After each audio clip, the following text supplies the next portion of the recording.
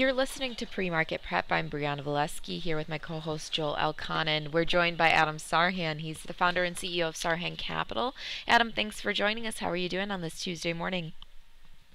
Excellent. How are you? We are fantastic. It's bright and sunny here in Detroit, so we couldn't be any better. There was a Fed announcement last week, and you mentioned you felt like we are getting mixed signals in regard to the recovery of the economy right now. Do you want to expand on that for our audience?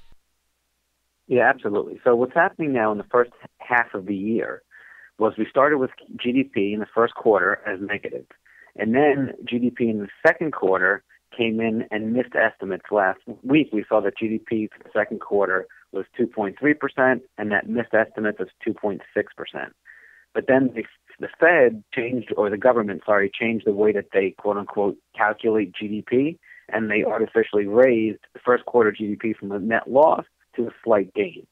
Funny math, cook the books, whatever word you want to use. I'll let other people, fill in that blank with however you want it. But really, the reality of the situation is that the market is telling us a complete different signal than what the Fed is telling us. And the signal completely contradicts the Fed's narrative that the economy will improve in the second half of the year.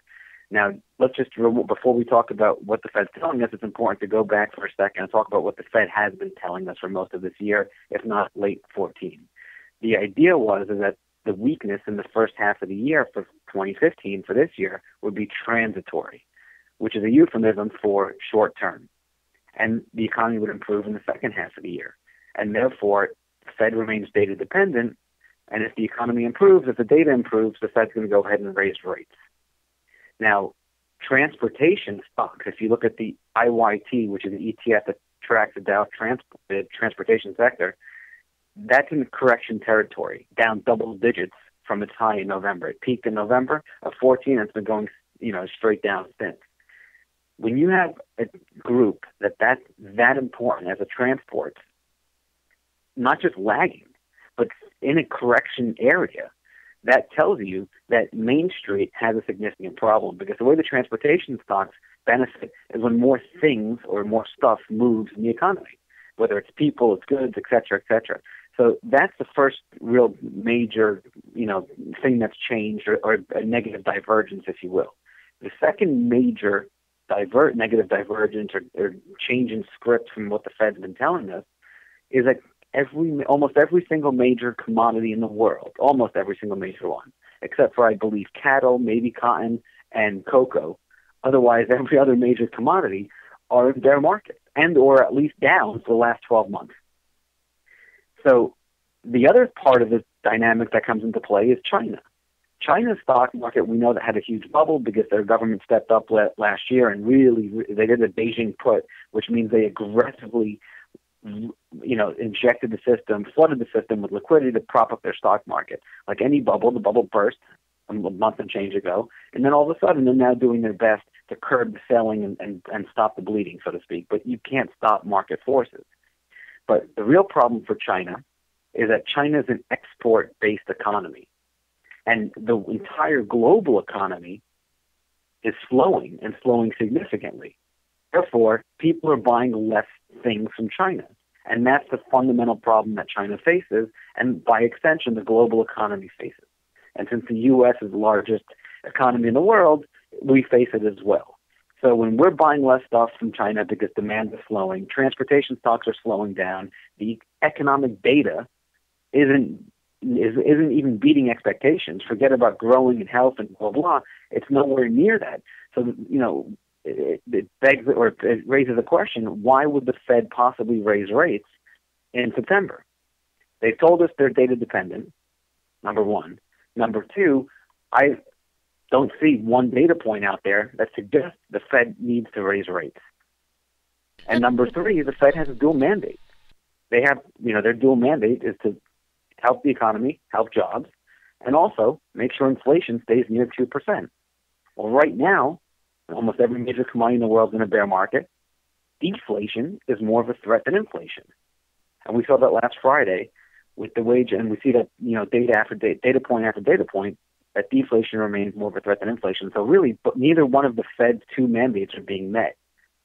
So, and the data that they said that they're quote unquote data dependent, the data is not there to warrant a rate hike. So it boggles my mind. And Yellen's told market participants, listen, I want you all to interpret the incoming data as if you were sitting on the board of the Fed, of the FOMC, and you make decisions as if you guys were in our seats. She told one of the press conferences back earlier in the year.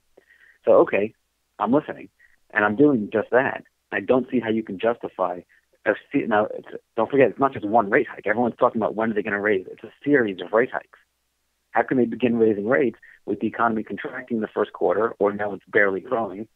And you just have anemic growth across the board. The data's just not there to warrant raising rates. Plus, that's the first side of the equation. The second part of the dual mandate is inflation's nowhere near the 2% target that they want. I mean, do you think they're ignoring certain data points, or they're being just optimistic about the economy's upturn, or do you think that the Fed feels pressured, like they feel like they have to put in at least some sort of rate hike this year? No, I think that there's a few things that are happening. Number one, Yellen and the Fed created the perfect hedge. And we wrote this to clients earlier as well and talked about this at length. And basically, here's the underlying notion of what she's done brilliantly. She said, listen, the Fed's going to raise rates when the data improves. We're data dependent. Okay, therefore she has an out. She's hedged her bet, so to speak. If the data doesn't improve, the Fed doesn't have to raise rates. That's the first thing. So if you rewind the clock to January of this year, the narrative was, we're going to raise rates June or September. Well, June came and went, nothing happened. Now it's shifted to September or December. September's only a few weeks away. We're in August now. And the data hasn't improved enough to warrant a rate hike. So from where I sit, I think the same thing is going to happen in September that happened in June. So by saying that she's data dependent, it's the perfect hedge. If the data improves, she'll raise rates. Now, conversely, if the data doesn't improve, she doesn't have to raise rates. Furthermore, if the data deteriorates and gets worse, I wouldn't put her past anybody over there at the Fed, because they're all very, very dovish, to enact another round of QE or printing of money and do QE4. Really? And Wow. that's the perfect hedge. I'm sorry? Oh, I said, wow, another round of QE, you think that's possible? If again, the major caveat here, the major and the imperative focus here is that if the data if the data gets really weak, let's say Wall Street, we've been a 6.5-year bull market now. Let's just say, God forbid, we enter another correction and you get double-digit decline. The closest we got was last October, and then the QE trade, like Mohamed El-Erian said, evolved, and then the Fed stopped QE3 in October of 14. The S&P fell 9.8%. And then all of a sudden, every other major central bank in the world announced some version of easy money. And boom, stocks shot right back up. So I was being a little bit sarcastic before, but when the market gets into a correction, every bull market in history has a beginning and it ends. Eventually it ends, irrespective of what the Fed or other central banks or governments do. It's just its normal cycle. So when this bull market eventually ends and the market decides to fall, for lack of a better word, and then if that's coupled with a deceleration or just an outright contraction in growth, the data gets worse, why would you not believe that they would do QE4? They did it 3 other times in the last 6 years since the 09 low. If you look back, remember in 08, you had the Lehman crisis and then they enacted QE1. Okay, right around March 09, the market bottomed, and QE1 was in place, and they were buying a boatload of bonds, and they were doing everything they can. And then it was a coordinated effort from other central banks as well. And in 09, it was called the reflation trade. Then asset prices, mainly stocks, started going back up. Other commodities and other things as well reflated. That worked for 9, 10, and then all of a sudden QE1 ended, stocks fell. And then they announced QE2. Bernanke was out going to Wyoming, to Jackson Hole, and boom, stocks took off again. They rallied nicely, and then after QE2 ended, what happened? It was a trivia question. Stocks fell again, and they fell, they fell hard. And then boom, they enacted QE3 September of 12. That wasn't enough.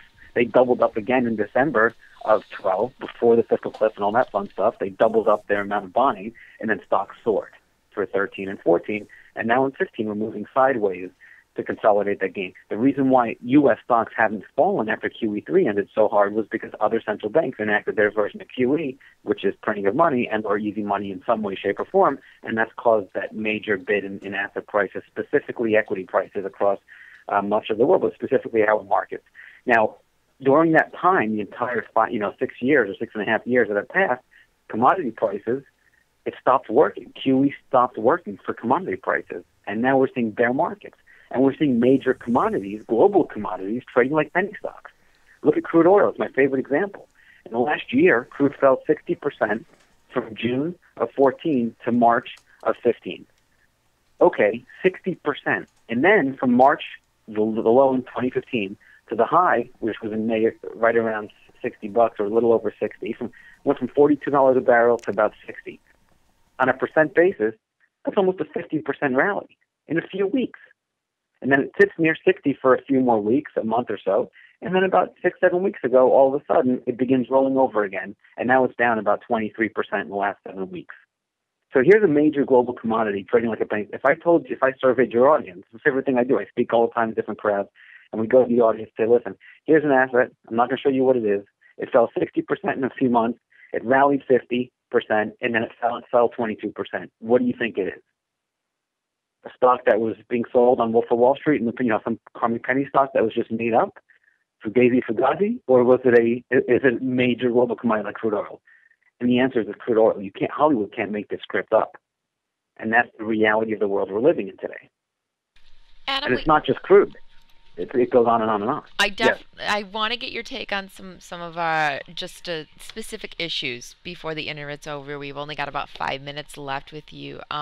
Apple hitting this 118 level. What are your thoughts on the stock right now? I think in the intermediate term and longer term, Apple's very, very important break yesterday on a technical basis. It broke the 200-day moving average. It did it on heavy volume. It's got a problem unless it can hold the old chart lows, which were right near 117. If it breaks down below there, more or less takes out yesterday's low, which was 117.52, I'd have to expect it to pull into the mid 110s and then retest that 105 to 100 area. But intermediate and longer term, the stock's got a problem. And that was because yesterday you had a big break. Now, if that break is repaired, the technical damage can quickly be repaired, and you see Apple back in the mid 120s or somewhere above there, at least above the 200-day moving average, then you could say, okay, you have another chance to move higher. But as of right now, it was a great leading stock, and the stock's in trouble. Twitter also, breaking below the $30 level yesterday. What's your long and short-term thoughts on Twitter? Twitter's in a bear market. And even as the stock market's in a bullish market environment, lots of areas of the market are in their own private bear markets, and Twitter's one of them. Twitter's a stock that's just gotten beaten down, hit an all-time low yesterday. It's not acting well at all. And by definition, the path of least resistance is down for Twitter until they're able to get their act together and realize, get their story straight, so to speak. Investors need to like social media stocks again. The big takeaway from last quarter, earnings-wise, was that investors no longer like, pardon the pun, social media stocks. You saw Twitter, Yelp, and LinkedIn get hammered last quarter. Facebook was the only stock that was just hanging in there. And then this quarter, once again, Twitter, Yelp, and LinkedIn all got hammered after reporting numbers, and Facebook is, again, the leader of the pack. But the last 2 quarters, investors are not liking, if that's even the right word, or unliking or unfriending social media stocks. I don't even know the right unfriending, unfollowing. You follow what I'm saying. Okay, let me get your take on Disney. We're expecting their earnings report later today. There's a ton of buzz. Analysts are talking about the Star Wars movie coming out later this year. Have you been following Disney at all? Absolutely. Disney's a powerhouse. They fire on all cylinders. And I've got a 3.5-year-old daughter, and she's in the Disney princess phase. And I can tell you first, I live near Disney World in Orlando, and we're there all the time. I had my family in town this past weekend. We went to Chef Mickey's Cafe and saw the characters, and my little nephews and nieces are also in that 2 to 5-year-old phase. We're in heaven. The place was packed. Lines are out the door. The stock is acting extremely well. In the short term, it's extended. I wouldn't be surprised to see it pull back a little bit. but the intermediate and longer term picture remains, very, very strong for Disney. Tesla, we have to talk about Tesla. We're going to see their earnings report later this week. I mean, this is crazy stock moves on Elon Musk's tweets. We're getting all sorts of sales numbers from the company. What are you looking for in Tesla? Sure. Full disclosure, we're long Tesla. We've been long for about a 30% gain here just recently. I did a purchase back in April. And what's happening here is that you see the stock had a very big run from the lows back in March and April of this year. And then now it's pulling back in to digest that move into the 50-day moving average. It's doing exactly what you expect a big stock to do. I don't like the fact that it's a little wide and loose up here, meaning you're having some volatility pick up. But again, this is a great company. They're innovative. They're a leader in their space. Nobody else does what they do. And that's huge. It's not a new story. The stock's been around for years. And nobody else, even the big automobile companies, they're not able to capture that electronic car audience. Even the Cadillac had their ELR come out. They tried doing it, and other guys as well. But for whatever reason, they don't have the mass appeal that Tesla has. And they continue to innovate. They continue to do well. So long-term investors, even one bad quarter, two bad quarters, as long as they remain a leader in their space and continue to innovate, and they're able to figure out that lower-cost car model and give the car to the masses, like what Apple did with the iPhone. At first, when the iPhone 1 came out, it was this elite thing, and everybody had to have it. Next thing you know, they were able to create a device that was user-friendly and affordable, even though it's a very expensive phone, but you can do the payment plans, et cetera. And now everybody's got an iPhone. So it's ubiquitous. If Tesla can follow that model and get an electric car in everyone's driveway, Merry Christmas. Yeah, exactly. It's a great strategy that Apple use. You create a product and then you make everyone want it before you create that price level that everyone can attain it for. So, all right, we've got a minute left with you, Adam. Final thoughts on the market right now for our traders and investors. Yeah, I would definitely say we're in an aging bull market for stocks. The good news is that even with all this quote-unquote negativity, we're still in a sideways trading range for the S&P 500, and the S&P is only 2.5–3% below an all-time high. A few good days, and boom, we can bust out of this range to the upside, and boom, we blast off. The market needs a bullish impetus, and we're in a wait-and-see approach right now, and investors continue to digest the latest round of earnings and economic data to see what the Fed's next move is going to be. But once we get that bullish impetus, we can easily break out to the upside. Now, conversely, if we don't get that bullish impetus and we see the market do what Apple just did and break down below these important areas of support, then really look out for further downside because we're way overdue. We've been on the line with Adam Sarhan. He's the founder and CEO of Sarhan Capital. He joins us at the beginning of every month to share his take on the market. Adam, thank you so much for joining us today. We really appreciate it, and we'll talk to you again at the beginning of next month. Thank you.